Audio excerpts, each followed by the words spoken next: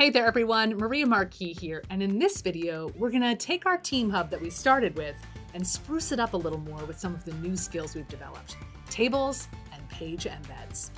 So here we are in the Team Hub that we just started, and now maybe I want to create a table for an upcoming project that we all have going on. Well, I'll just click on New Page right over here. We'll call this Project Task Tracker.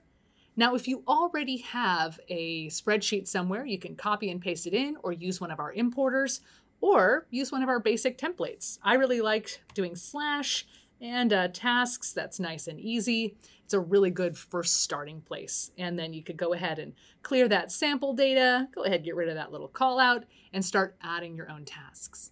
I love this because now our table data that's relevant to everyone is in the same place as all of our team information, our text details.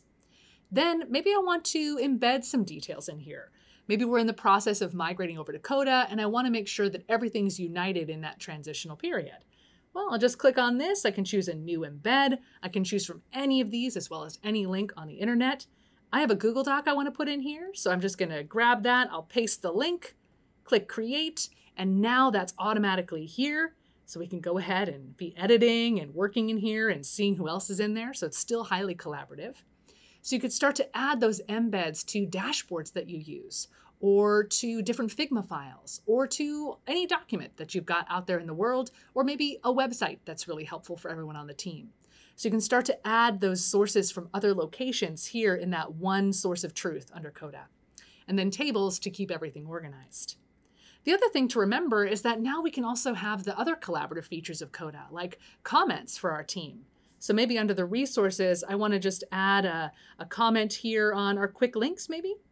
And I'm going to say, could we add a link to our training folder here too?